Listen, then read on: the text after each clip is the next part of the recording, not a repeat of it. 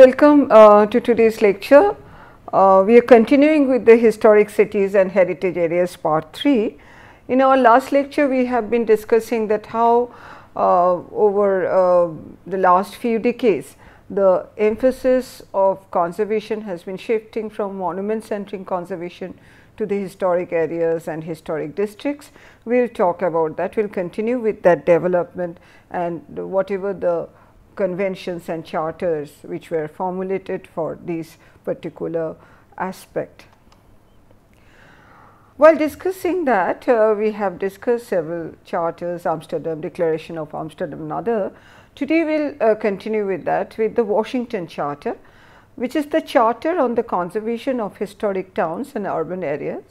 It was in 1987. Remember, we have been discussing about the main city program in America.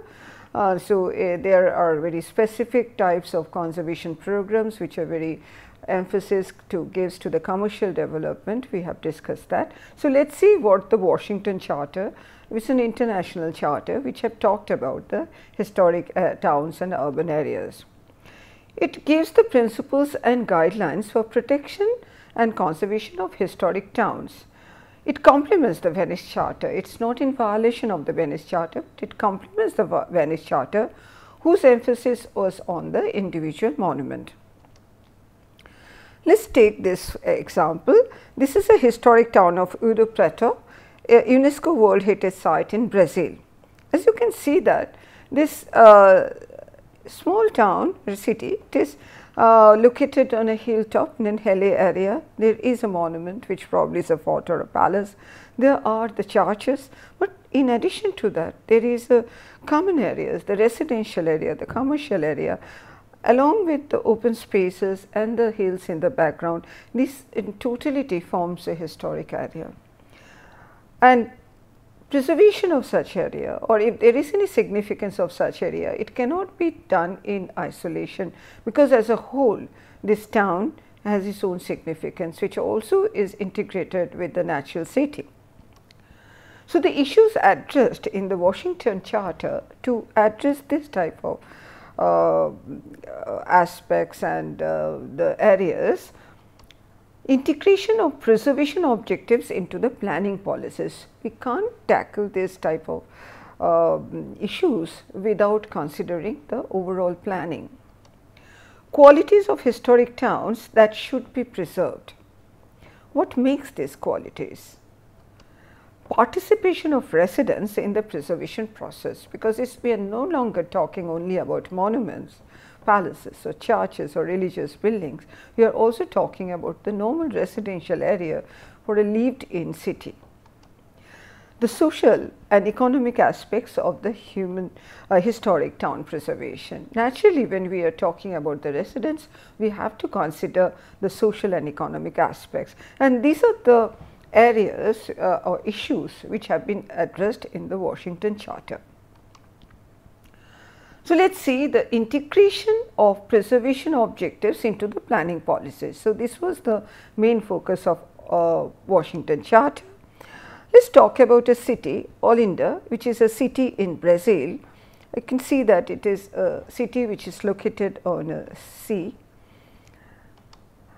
It was founded in the 16th century by the Portuguese. The town's history is linked to the sugarcane industry. So, there is an economic factor which shaped this town. It was rebuilt after being looted by the Dutch, so it has a multi-layers of history. Its basic urban fabric dates back from the 18th century. So, what is the significance of this particular town, which is a World Heritage Site or city? The harmonious balance between the buildings, the gardens, the 20 Baroque churches, convents and numerous small passos or chapels all contribute to Olinda's particular charm. So, we can't think of preservation of this charm, if that is the significance, without considering the natural aspect, without considering all the fabric and the activities and the open spaces and natural factors within that. So, it is not only the monuments, it is lesser important buildings they may be sacred, they may be residential, may be commercial, and the urban pattern and the natural aspects all contribute to the charm of these historic towns, and also which is related to the past economic potential or activities of how it has grown, how it was destroyed and rebuilt, all has contributed, all these factors have contributed to the development of this town.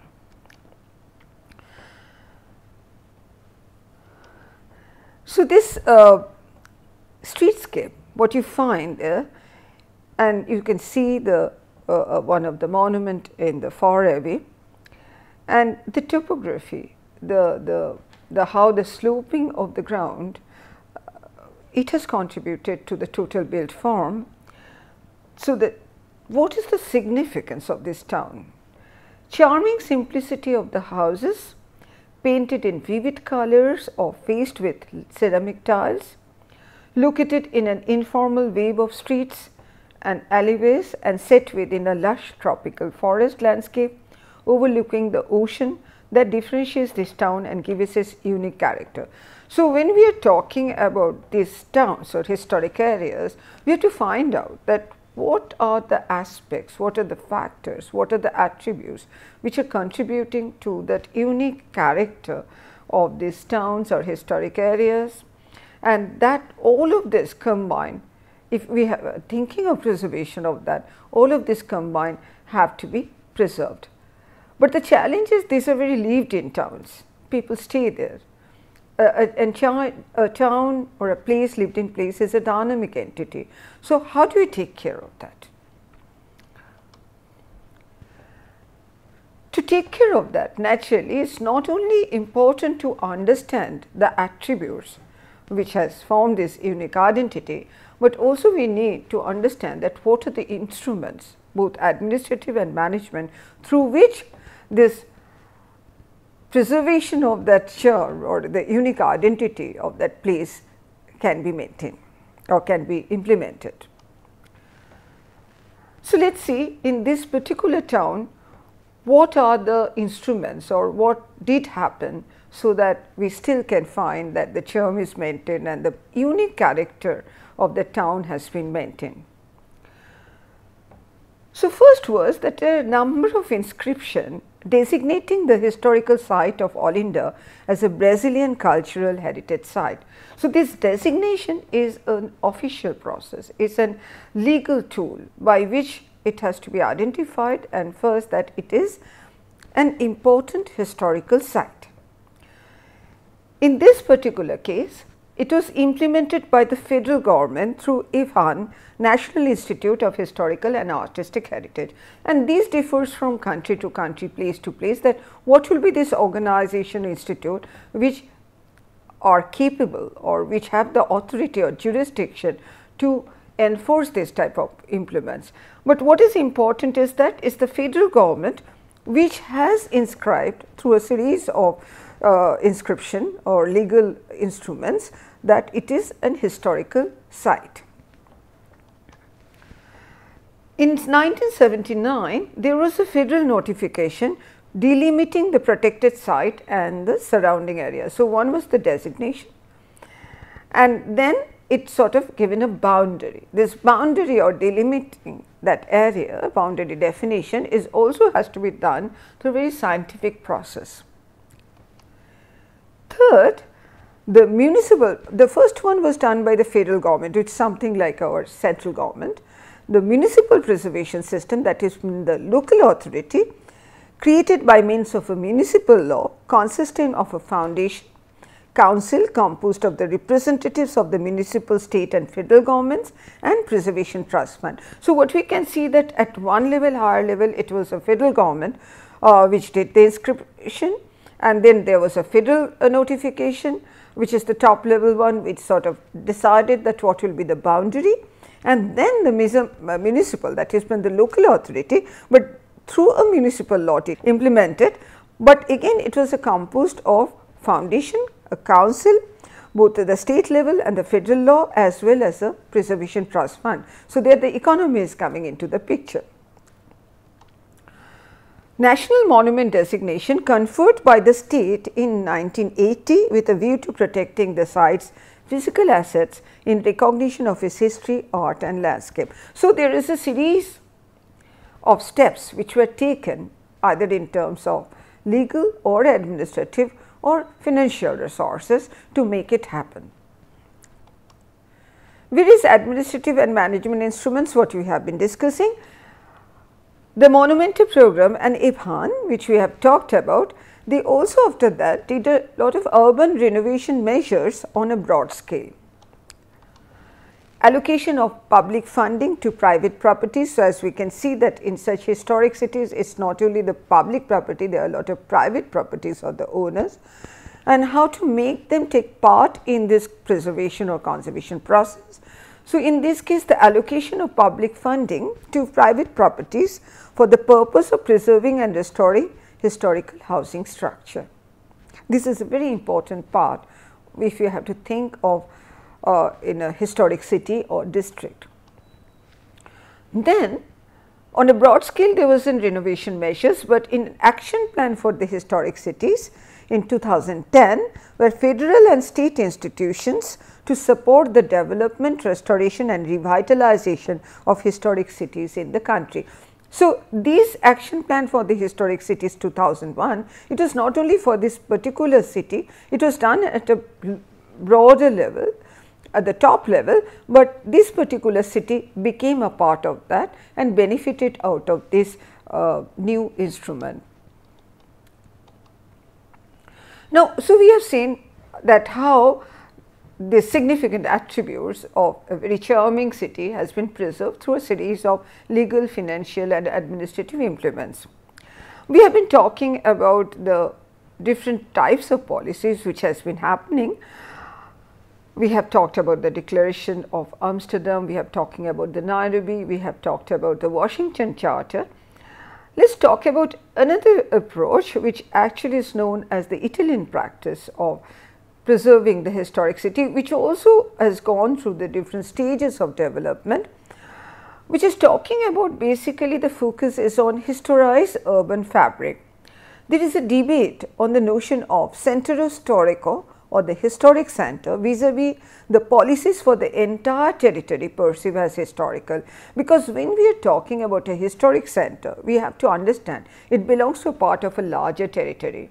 If you do not take the territory into consideration, then this historic center, even if you preserve it, it remains in isolation. There has to be a continuity.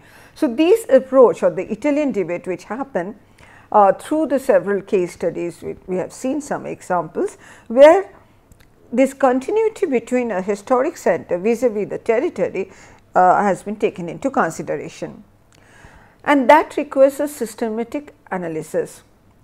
What are this analysis about?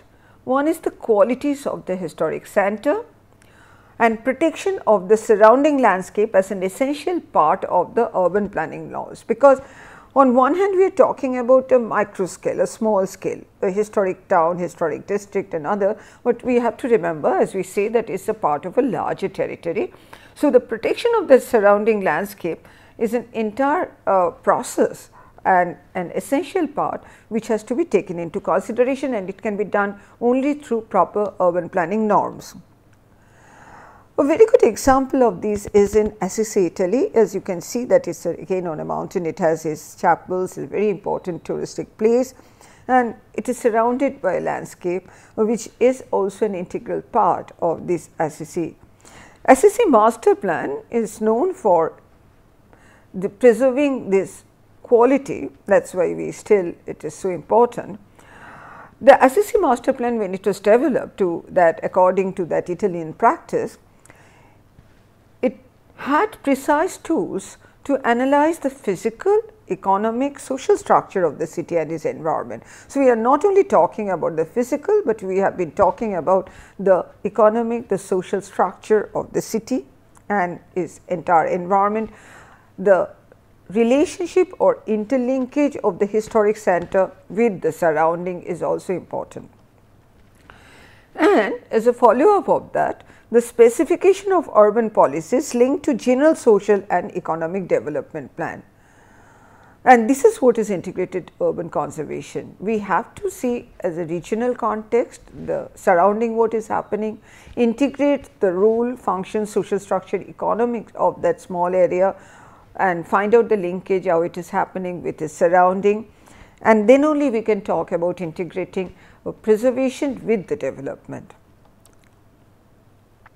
Another very, when we are talking about the Italian practice, another very well known example is Bologna, which is known for its romantic streetscape.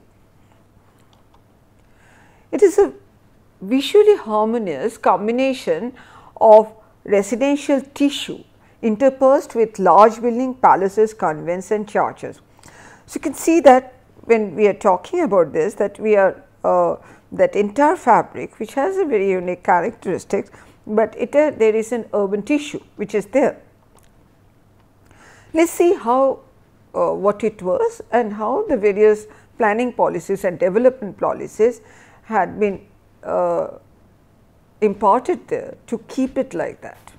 And not only keep it like that, we are not talking about preservation, but making it a living, prospering urban entity.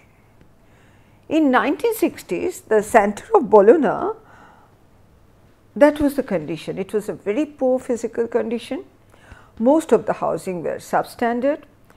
The indigenous population they were living there for generation, but due to this poor condition, the younger generation were leaving. So, there was an out migration of the younger generation.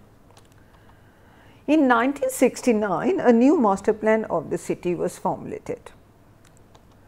Overall, now even when we are talking about the master plan also has changed over the years in its concept and in its purpose. Earlier the master plan was strictly the land use control. Over the years it has more shifted towards the strategic planning. So, in 1969 when the new master plan of the city was formulated, there was an overall long range program of development and necessary intervention to preserve both the container and the content. What is this container and what is this content? Container is the fabric and content is the life, the people, the activities. So, let us see how in case of Bologna it has been done. What they have talked about, this sort of took this aim that Bologna, the conservation is revolution. It was perceived as an alternative to the new speculative development and further peripheral development of the city. What is happening that a lot of the speculators and developers, and they really privately owned landlords within the city core, a lot of speculation was happening and a lot of demolition was happening. So, we can't think of anything for this historic town and city until and unless we also think in integration with the larger area, that where this new development will happen, which direction, what will be the new types of housing. So, without integrating that, we can't only talk in isolation about the historic center. So, when the Bologna conservation plan was done, it was seen in totality with the future new development for the city as a whole. Environment and inhabitants both are important. Improving physical environment is important. Increasing the level of services and amenities is important. Promoting democratic participation in all decision making are important. So, these are the key issues or key points which were addressed when Bologna's this conservation or revolution is happening. You can see there, this is still a living city where people are staying, the apartments are there, the local markets. And the principal aim for this conservation in revolution is the total rehabilitation and restoration of the existing built fabric of the city, together with adequately integrated social services and requirement and creation of more livable environment. So, one can see that how the emphasis has been shifting from monument centric conservation to making these places a livable environment, not a tourist oriented place, a place where people lived. There may be the tourists, there may be the facilities for tourists, but the main aim was to make it a livable city where the local local people can sustain. So, in this case, it is very well known one, this Bologna's plan, conservation plan. The guidelines for methodology of the urban renovation was done by Leonardo Venivolo. He is a very well known planner and historian.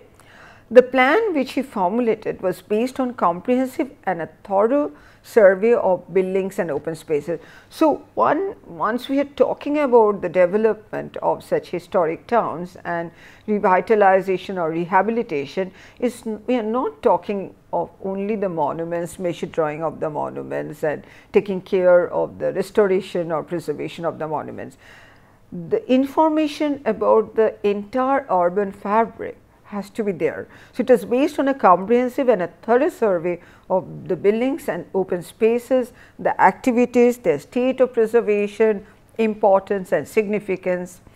So, this is one of the maps which have been prepared, where it shows the building typologies which is prepared in the 19th. So, the different types of buildings which are there, courtyard type or apartment type. So, there are various categorization, and this was actually demarcated on the plan, and there were various thematic plans which are being prepared based on a thorough survey and documentation. As we said, the architecture, typology, facade and the style of building characteristics to be preserved as part of the historic areas. So, these types of plans and documentation give an idea of that. Overbuilt and unattractive areas identified for private investment. Is not that each and every area has to be preserved. Definitely there will be the new development, new infill, we have to come in. There are areas which are very deteriorated, we have to think about that. It can only be done when we have a proper documentation of the area, documentation of the status of preservation, documentation about the ownership, documentation about that the residents, their social and demographic structure, the age of the structure, the character of the structure. All of these have to be done thematically. Now, coming to the instrument, in 1973 law enabled authorities to expropriate vacant buildings and those at risk. Now, I am just taking the major points, there are also a series of other laws which were there, but 1973 law enabled the authorities to occupy the vacant buildings and those at risk. So, this is also a very important tool, and at which price, the market prices or the lower than the market prices, this all has to be very clearly spelled out. Now, this is what has happened. As you can see that this is a street view of the restored and the new infill housing facades from 1970s in a particular area of Bologna, which is a very lived in area, and it is not that they are all old, but they are infill development, the new buildings in whole settings which has come and where people continue to stay in a proper livable condition. For this to happen, there was a detailed rehabilitation plan, and which can only be done in a combination not only of the physical planning, but also economic measures and administrative tools, proper legal tools. In this case, there was a program of subsidy to protect the tenants from the rent increase and eviction, because we talked about that in such cases most of the time these areas become a tourist towns and converted into hotels and homestay. It is not that they will be there, but if the entire fabric is converted into a tourist town, then we do not find the original resident. For that some protection is necessary, otherwise gentrification happens. So, we can see that here a program of subsidy was instituted against for protection of the tenants. Private owners were guaranteed subsidy for rehabilitation on a sliding scale in lieu of offer of rented accommodation. So, that means when the private owners, they were given a subsidy, but it was a conditional subsidy that they have to take care of that, they can take care of that, or they will get the subsidy only when certain conditions are fulfilled, and this has to be done as a policy level. As a result of this, Bologna is one of the Italy's most preserved historical center after Venice. What has happened? What is the outcome of that? Better physical condition, social composition changed to more students and single person household, center of tertiary users, housing, university activities, cultural and tourist function, small trades and business, and industry shifted to the outskirts. These type of development, as we can see that we have talked about in a very given us only a summary of what has happened, but you can see that it is a combination of the financial tools, administrative rules and regulation, a policy which is combined out to subsidy, protection of the residents, conditional subsidy, all of this have to be combined together, and then occupation of the vacant plots, a very deteriorated stage, so that new areas can come, new development can come up. It is not only to convert into a touristic town, but a place where it will be continuous. The original residents means not always the original residents and their descendants, but the people of the city, the student community and other, they make it a lived in place, and not only dependent totally on the floating population. So, this is what has made the Bologna a very successful conservation plan, an integrated conservation plan, which is a result of a series of steps which has been taken. We will now next lecture we will continue with that how these type of instruments and activities and policies can be implemented in other areas. Thank you.